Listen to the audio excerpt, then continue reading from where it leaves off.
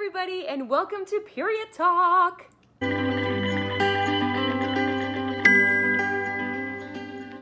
My name is Ada, and as you might have figured out, I'm here to talk to you about periods.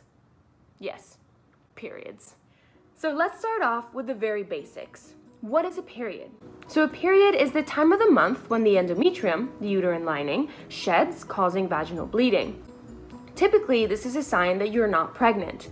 So now to do some quick vocab, let's distinguish between menstruation, period, and the menstrual cycle, because periods are part of the menstrual cycle. They are not the same thing.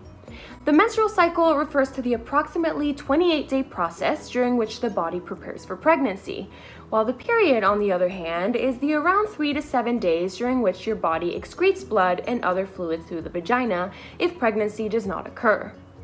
Don't worry, we'll get into the details in just one second. So, who menstruates?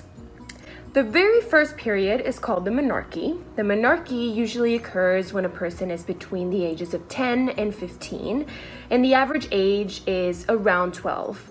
But that age has actually been getting younger and younger over the last few decades.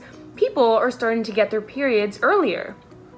Menopause, on the other hand, marks the end of your menstrual cycle and is diagnosed after someone has gone without a period for 12 months in a row. This usually occurs around the age of 51.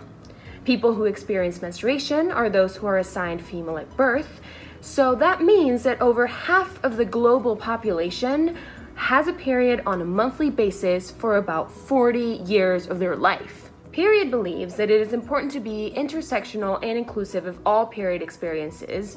Some people might be too young or too old for menstruating age, and they may have hormonal differences perhaps that are caused by birth control that eliminate their periods.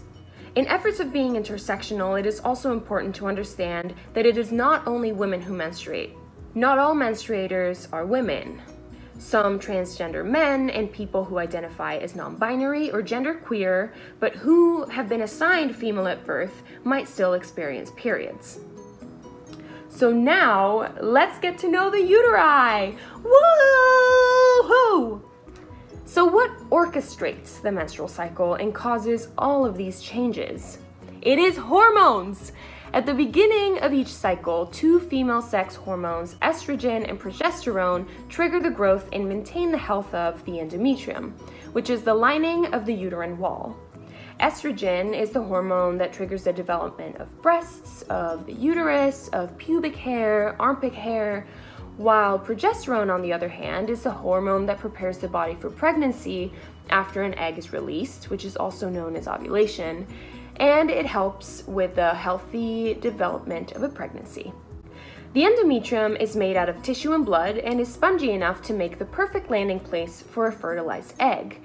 The egg travels from the ovary through the fallopian tube where it sits and waits to be fertilized by a sperm cell. It can sit in there between 12 to 24 hours. If pregnancy does not occur, the egg and uterine lining are shed as blood, exiting the body through the vagina. And this, my friends, is what we call menstruation. So that is our insides, but what about the outsides? A very common mistake is calling the whole outer part the vagina. This is wrong.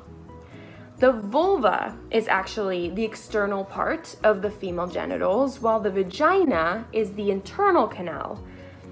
The vagina is basically where your tampon or your menstrual cup sit, if you use one of those. It is an elastic, muscular canal with a soft, flexible lining.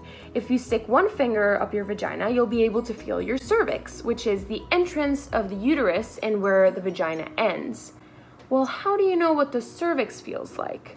Well, it kind of feels like the tip of your nose. The vulva, on the other hand, is the tissue that surrounds the opening of the vagina, which includes the labia majora, the outer lips, the labia minora, the inner lips, and the clitoris. All of these organs are located below the mons pubis, the pad of fatty tissue on top of the pubic bone, and above the anus. Here's another common misconception, that people with vaginas have 2 holes. That is wrong. It's 3. One is the vagina, another one is the urethra above the vagina through which you pee, and the anus, which is below the vagina, through which you poop. So this is the basics of menstruation.